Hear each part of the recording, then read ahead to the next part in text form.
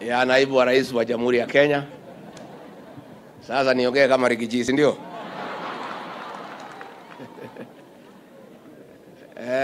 Nashukuru nyinyi sana wanafunzi wale ambao wamefuzu, the graduates. I want to say congratulations. You know, graduating is not a joke. Si kazi ni ngumu hii masomo. Na mtihani, na kukazwa, na baridi, na njaa, na shida mingi. Nasema pongezi. You know, for me, I'm happy because when we were campaigning, when I was running with watu ya magazeti na watu ya social media, they were trying to portray me as somebody who has not gone to school. Somebody primitive. Until nienda ile debate, nikaporomosha Kizungu wakajua mimi nimesoma. So, I want to confirm today, huyu Professor Kioni, Vice Chancellor wa Kimathi University, we went to school with him from Form 1 to Form 4, from 1978 to 1981. And I must admit that he used to beat us kwa exams. Lakini sisi tumemshida kwa uongozi. So Professor Kioni is a witness that I went to school, high school. Huyu board member, huyu director, Linus Gitai can confirm I was with him at the University of Nairobi, 1985 to 1988. So wale mlikuwa mnasema sijasoma mmesikia.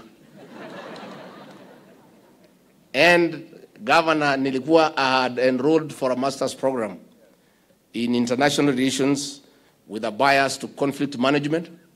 But when the elections got very tough, nikawachana naye nikasema kwanza nitafute kiti, nitasoma baadaye. So along the way, when things settled down, I'll enroll for that program. Hata mimi nikae kama hao professor. I'm already feeling good in this gown. I was asking the director how we walk gracefully so that we feel like people who have gone to school. Akasema tutembee pole pole, it is graceful. Ukivaa hii gown utembee pole pole. I want to say that President William Ruto ametuma mimi na salamu. Umepokea? Umepokea?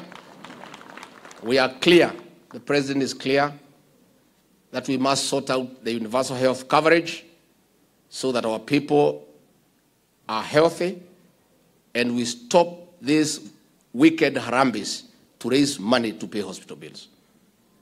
So we are working on it, and our CS is here, she has said, and it is being fast-tracked, and in due course, we'll have to cover everybody so that when you go to hospital, you are treated, you give your card, it is swiped, and you go home.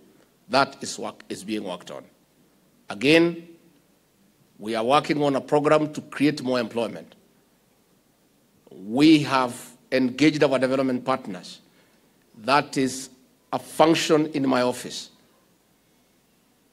There is an investor from the United States of America who wants to start a factory for vaccines. They are called Moderna. And the government is fast-tracking to create jobs for you people.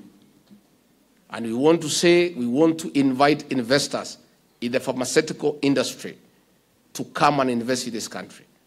We want to encourage more investors to develop private health facilities like Outspan. And I want to confirm, CS and Governor, as Member of Parliament for Madeira for the last 5 years, I know how critical Outspan Hospital has been to our people in supporting the county government public hospitals. Many people who could not get certain services at a certain level in our public hospitals ended up here in Outspan, and they got the best service. I want to thank the management and the staff. And I want to say we want to encourage more investors to invest in private hospitals and health facilities so that we can complement what the government is doing. So going forward, we wish you well. Kuna wale walicheza poem hapa I want to congratulate you. It was very innovative and very creative. Kuna wale walicheza hapa wimbo mzuri sana. Tukimaliza munione nyuma ya hema.